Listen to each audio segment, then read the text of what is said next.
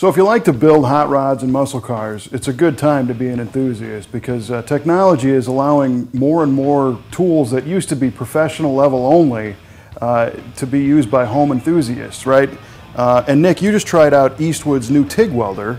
Yes. That's kind of basically designed to be a unit to be used at home by maybe an entry-level guy. What'd you think of this piece? The TIG Welder actually performed really well once I got all the dials set in. Okay, so let's talk about TIG welding. What's the concept here? What happens? It just creates an arc between the tungsten and the steel or the whatever metal you're using, and it heats it up and creates a puddle, and then you add a little bit of a filler rod in there to create a nice bead-like design.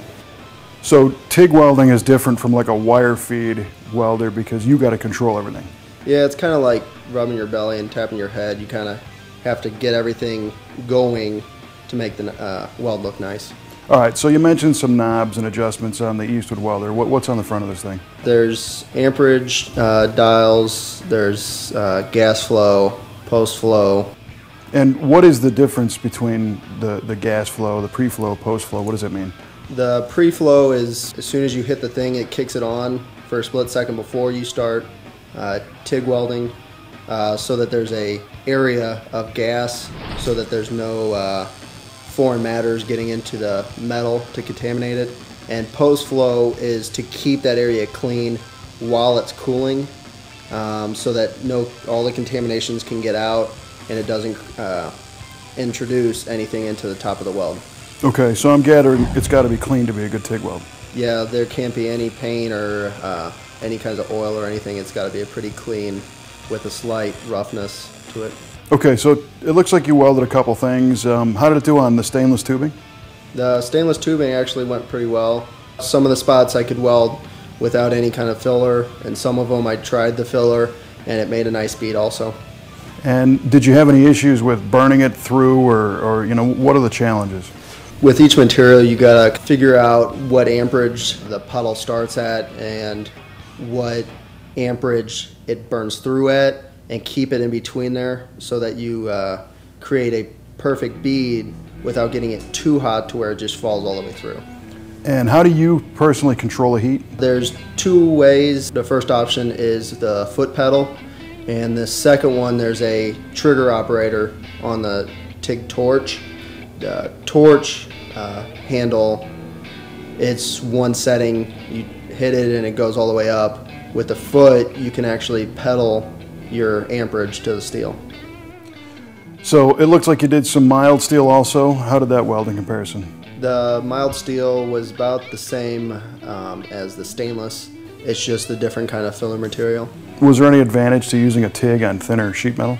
With the TIG, it has a smaller heat affected zone, so it keeps warpage down. Cool. So when I first started over here, I kind of concentrated on my pool, and what happened was I got a nice even slope where this filler rod doesn't catch anything, so that tells me that's a good weld. Over in here, I kind of sped up a little bit to see how it would react, and it kind of catches a little bit there, which means I didn't have enough filler material. Over here, I sped up a lot. The filler is actually concaved, so it actually catches a lot, which means I was going way too fast, and I didn't have enough filler material. When I slowed down over here though, it acted like when I first started out. It was a nice clean weld, and there's no catches or no burrs. Well, the thing that a lot of people ask about with TIG welders is aluminum, which is kind of tricky to do at home without one of these. So how did it do on aluminum? The aluminum went actually pretty well. The only thing you got to change is put it on AC and different kind of filler material, but it pretty much welds the same. It just takes a little bit more effort. Tell me about the process of welding aluminum and how it went. Seeing that you can't see it change color. The aluminum, you kind of got to listen to it more. It's got the higher pitch, so once you get the sound down with a good bead, you can be pretty effective. So after using this, what do you think? I mean, I think you can get one of these delivered to your house for less than $1,000. Yeah, the performance is really nice, and it gives a really good weld for beginners. It's really easy to use. Well, that's important. So you can learn more about the new Eastwood TIG Welder at their website at eastwood.com.